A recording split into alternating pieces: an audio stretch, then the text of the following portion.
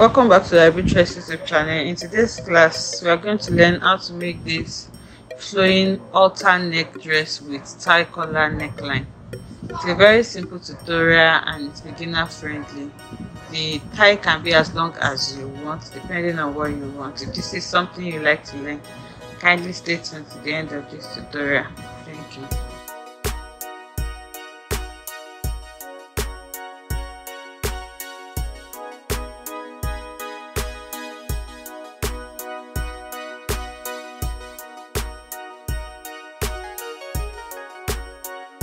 So it's a simple flare gown, and for this I'm going to be using this fabric. It's an accordion chiffon fabric. It is factory pleated, but the fabric is quite shaky, so I'm going to be drafting on a pattern before transferring it to a fabric. I'm going to draft it in form of an A line. You can also draft it as a straight pattern, then when you are transferring to your fabric you can cut it anyhow you want. So you don't need so much measurement for this. I'm going to just put my shoulder measurement, although we're not working with a shoulder here, it's an halter neck. So I'm working with a neck depth of a neck width of 3 inches and a neck depth of 1.25 for the back, and then 3 for the front, 3 or 3.25 as well for the front. I'm using this pattern to cut both front and back. That's why I'm cutting together. So this is my back neckline and this is my front neckline. So after that, the next measurement you will need is your armhole measurement. So here I have my armhole line, and then I'm going to make it into a straight line. So there I'm going to input my bust measurement plus 1 inch seam allowance. So you do your bust measurement divided by 4 plus 1 inch seam allowance. So that's the measurement that I'm going to be working with there. So normally if you're to be working with a regular bodice, you come down by 1 inch here, then you do your shoulder slope so that you can cut your armhole. But for this, like I said, it's an halter neck. So from my neckline here, I'm just going to find a curved ruler. This ruler is short, okay, so you should use a longer ruler, and then we're going to connect from the tip of the neck all the way to the armhole. So for this halter neck, there are several ways you can work with it. It's going to have a collar. You can see that mine is coming from my shoulder, from the tip of my shoulder. If they want it to come from the tip of your shoulder, it can come from any part of your neckline as well. So that is where you're going to be joining it. So let's say you want to come down a little bit, so you're going to come down by maybe 1-2 inches here, and then that is how you're going to connect. So this way, this part that is going to be left out will be occupied by your collar that you are putting. I hope you understand that. Okay, I hope you can see what I'm doing. What I'm trying to explain is that mine, I'm going to connect from my armhole here to my neckline like this. Okay, so you can see mine is starting from my starting point, which is on my shoulder line. If you don't want yours to be on your shoulder line, maybe you want to come down a little bit. So from there is where you're going to connect to your armhole. What this means is that, remember, all of this will be going off. So this space now will be replaced by the collar that you're going to be putting there. I think I have something like that already on the channel. So before you cut it out, in case that is what you're working with, you will need to measure out your neckline measurements. Okay, for the back here I have 3.5 inches thereabouts, and then for the front I have around 5.5 inches. So you need to add the 3.5 inches to your 5.5 inches. So 1, 2, 3.5, that's 19.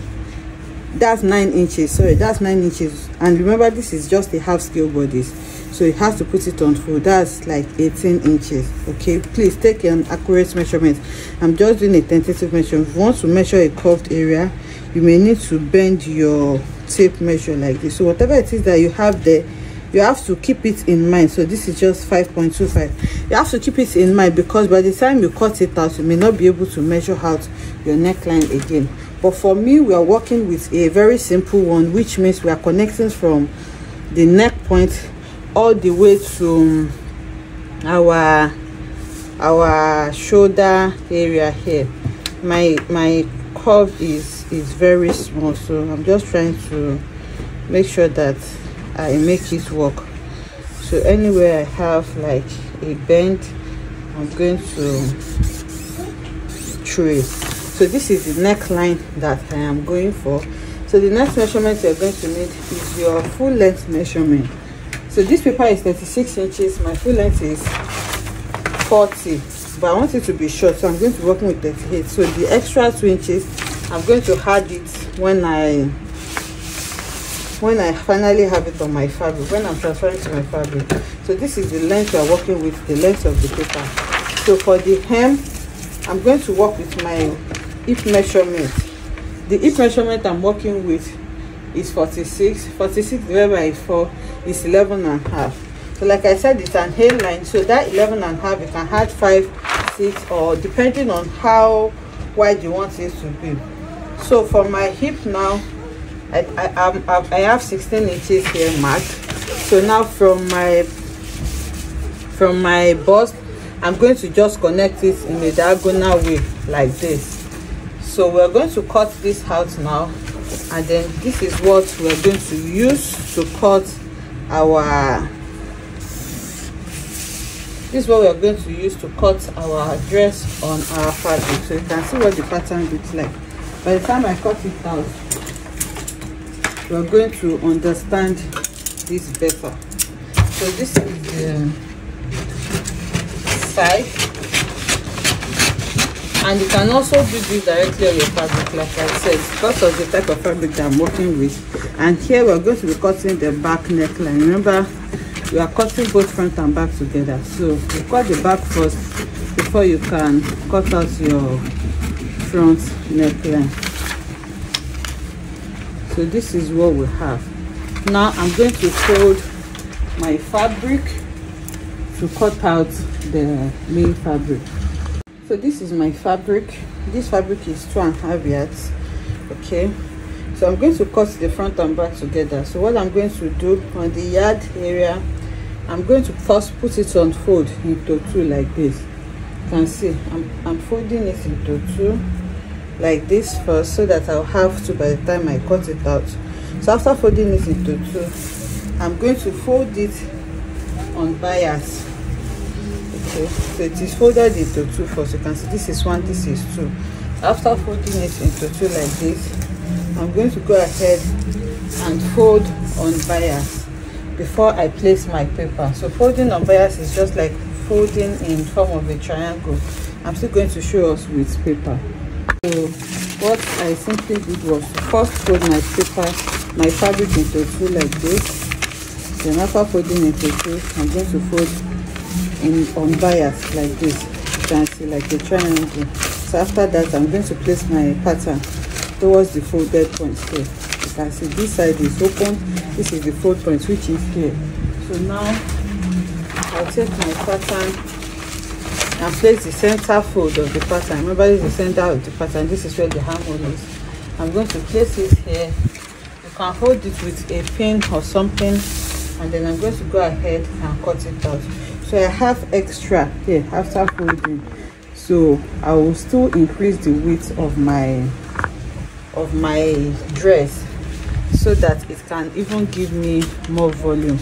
So here now I'm trying to pin it down, then I'm going to add the extra 2 inches. Remember, I said this pattern is short of 2 inches from my actual dress length, so I'm going to add that extra 2 inches to it, so that I'm not going to have any shortage, so that my dress will not be too short by the time I'm done. So I'm just trying to pin it so that it's not going to shift. So I've pinned it now. I'm going to go ahead and cut the side first. So remember, I said I was going to increase the width of the side a little bit. So now I've increased it, and then I'm going to match it up with what I have here. Then here I'm going to cut out my armhole. So I want to use this armhole to, I'm not using bias, I just want to fold a little bit of the fabric inwards. That's why I added this extra that you see. So that's what I'm going to use to fold it. You can also use your bias to fold the armhole. So for the neckline, we are going to cut the back first. Then after removing the back, we are going to cut the front neckline as well. So the neckline is done, the armhole and the side is done. The next thing now is to cut the hem. For the hem, I'm adding extra 2 inches to the hem here. So you can measure it, excuse me, or you can eyeball it like I'm doing. So I'm going to cut the hem as well.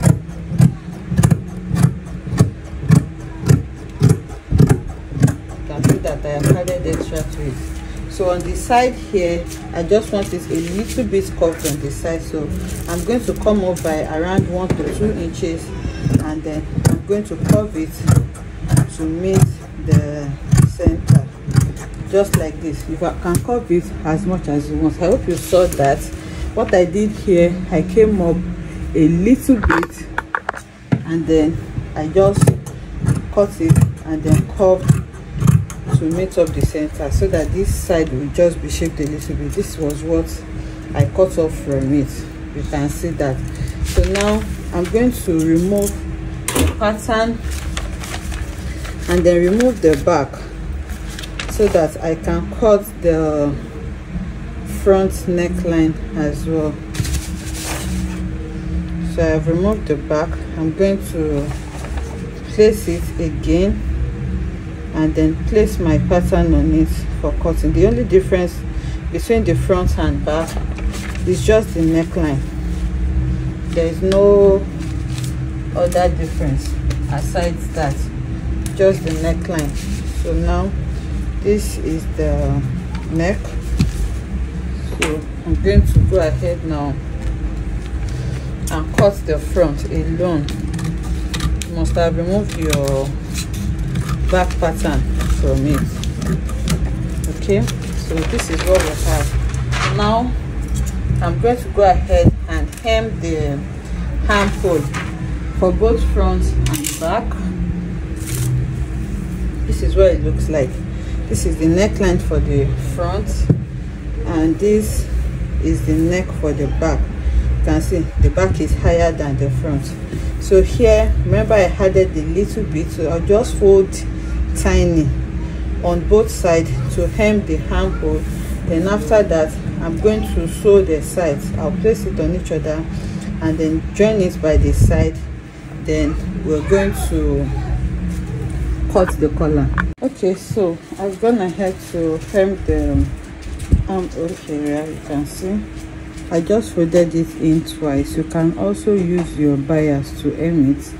So I hemmed the 4 sides, and after that I sew the 2 sides together. So now the dress is together. The only thing left to do is to fix the collar. This is what the dress looks like. This is the neckline area. So now to fix the collar, I've cut out a long strip of fabric. Depending on, this collar is going to be a tie collar, so it's going to be really long depending on how long you want it to be. So I have cut mine out. This is 5 inches in width, and the length is up to you and how long you want it to be. So what I'm going to do now is to try to notch. I'm going to be tying it to the side, so it means the other side is going to be on the other side of my neck. So I will notch the midpoint so that I can know the exact point that is supposed to be when I'm sewing. So this is the midpoint. I'm notching it. Okay, so after that, remember when I was measuring my neckline, I measured 9 inches. Okay, I think I measured 9 inches or so. You can remeasure that. So whatever it is that you measured, you're going to notch that part as well, so that we can close up the other side. So I'm making sure that I'm notching it on both sides because we are going to be placing it on fold to form our collar. So now this is where my collar is going to stop. This is my midpoint. So by the time I open it up, I can clearly see that. You can see where my notches are. So what I'm going to do now is to put this on fold and sew the rest that I have is what I'm going to use to tie the collar. So now I'm going to sew close this side and also this side, so I'll just be left with the area that I want to be my collar. Okay, so you can see I've gone ahead to sew it and then I stopped where the notches are. So you can see the only place opened is where I'm going to sew to the neckline. So what you're going to do is to turn them to the right side. You can go ahead and iron it, but I don't want to iron this because I don't want to lose my pleats. So I'll just turn it on both sides so that it can be neat, and then I'll go ahead and sew the open part around my collar. I hope you understand that. So I'm turning the two sides of the tie, the excess that we're going to be using to tie it by the side. So after turning it, this is what I have. So this is where I'm going to sew to my neckline. So you need to choose the side that, although this, yes, you need to choose the side that you want to tie your collar towards. So for me, it's going to be towards the left side, which is this. Okay, this is the left side of my body. This way I'm going to be tying it, which means that this right side here is going to be completely closed. So I'm just going to, you can just hold them together with a little stitch or with your pin, and then the midpoint that we notched, which was here, that's where the collar is going to start from, which is on the other side. So after holding them together like this, you are going to suspend them in between the collar here, and then you're going to sew around your neckline on both the front and the back, or you can just start it from here and then sew all around. So I'll do that and bring it back to show it. So I have sewn the collar in, you can see, and this is the side, my left side, that I'm going to tie it to. You can see this is the left side, and your tie can be as long as you want, like I said. So you don't need to open it at the back. Remember, the armhole is going to make you able to wear it. Then after wearing it, you're just going to tie it so that you can have a complete neckline like this. So this is the armhole area. You can see it is neat as well, and I've also gone ahead to hem it on the lower part. So this is what we have now. I'm going to take it to the mannequin so that we can see what this looks like. Okay, so this is what it looks like on the mannequin. You can see how flowy it is. So it can be as big as you want depending on the measurement you use for your hem.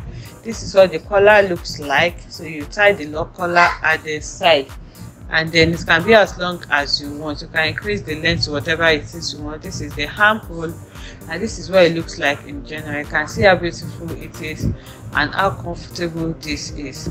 I hope you enjoyed making this beautiful tutorial with me. If you enjoyed it, let us know in the comment section. Like, comment and subscribe to our channel, and I'll see you in the next one.